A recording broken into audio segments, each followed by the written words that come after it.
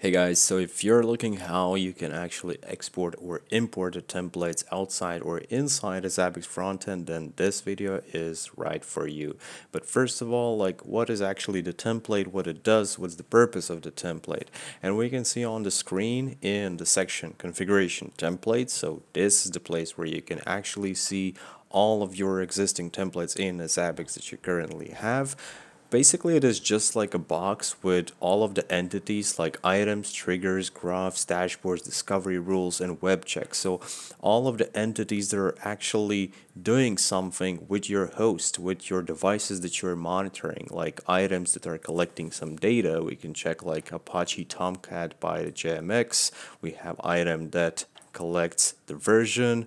We have a trigger which will notify us if the version will be changed, but this is just a template.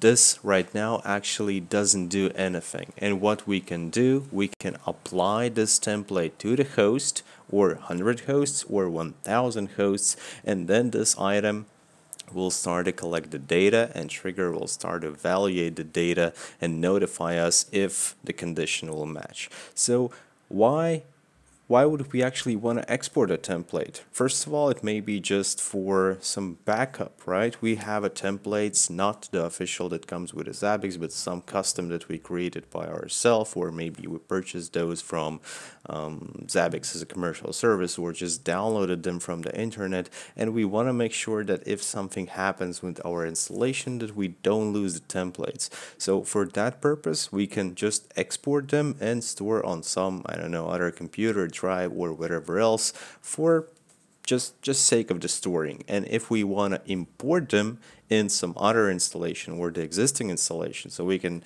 even export the template from our production instance and import it inside our dev environment. And we'll have the same items, triggers, graphs, dashboards, discovery rules, and all the other entities.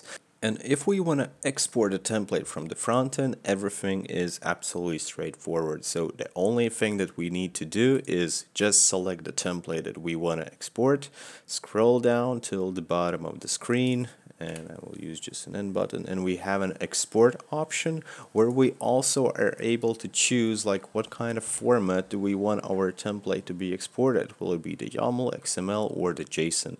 Previously in older releases it was just one single XML format. Right now you are able to choose between these three and choose the one which like is more friendly for you. I will use again XML.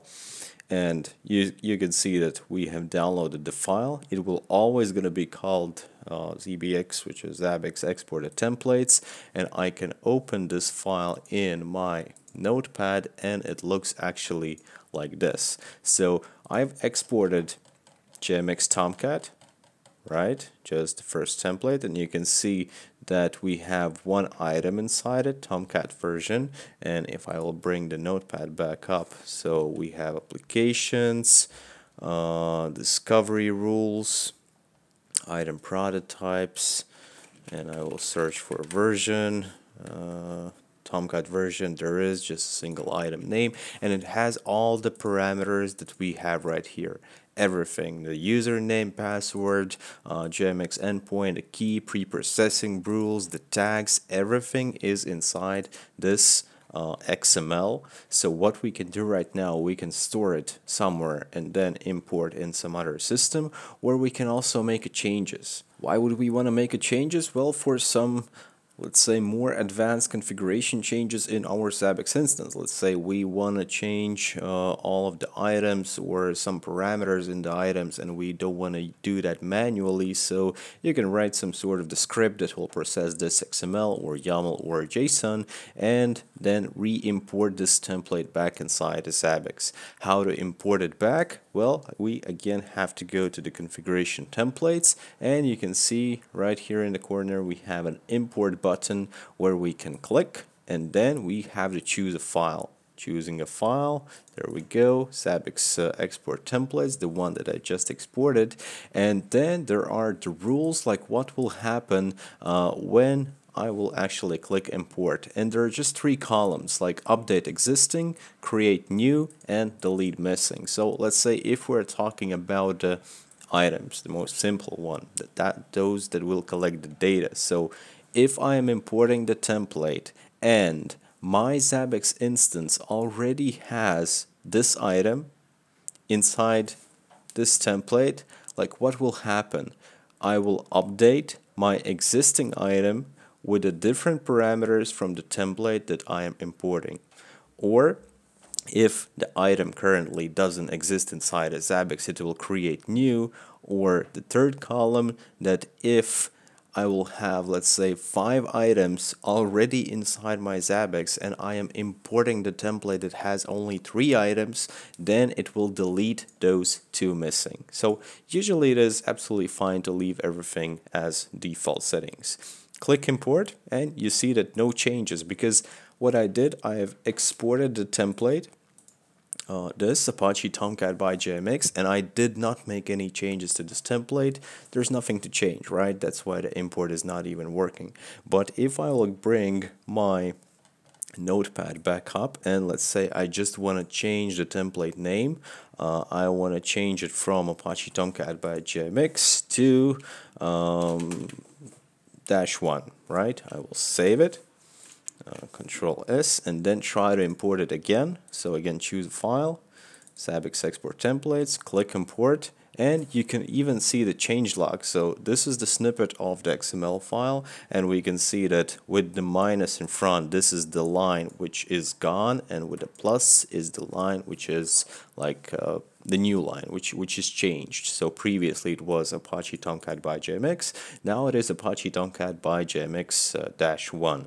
And if I will click an import button, there we go, import successfully, and Apache Tomcat by JMX -1 changes were made to this template. What are the most common mistakes and problems with import or export of the templates? With the export, there are usually none.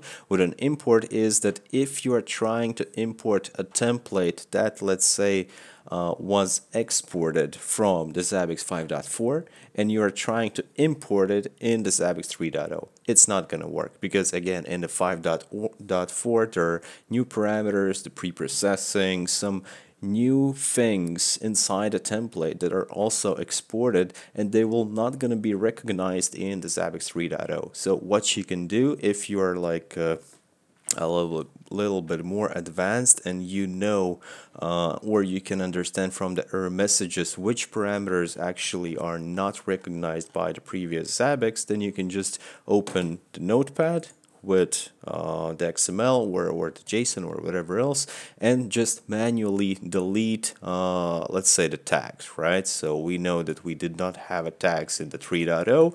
What we'll do, we will delete them, save the template, and try to import it again.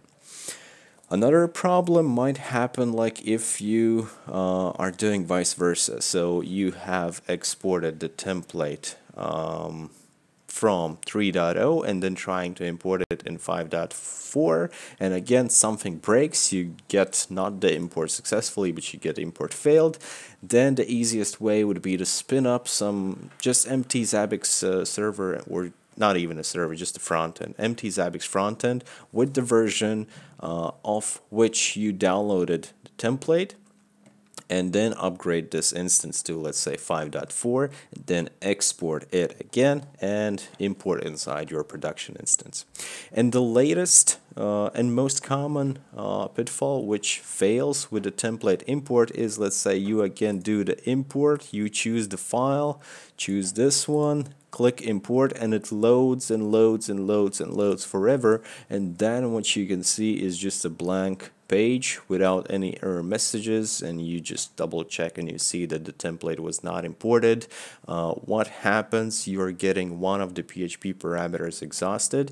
So depending on which web engine you're using, may it be the Nginx or HTTPD, Apache, then you need to check your web engine logs. You will see either you have to increase the PHP memory or the PHP timeout setting. So all of those are done in the PHP configuration file.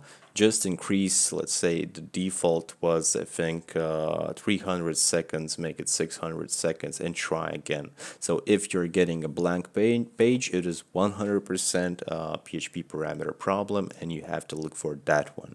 So that's about it, as simple as that, how you can export or import. So thank you for watching. Don't forget to click the like button, subscribe, and we're gonna see you in the next videos. Thank you. Goodbye.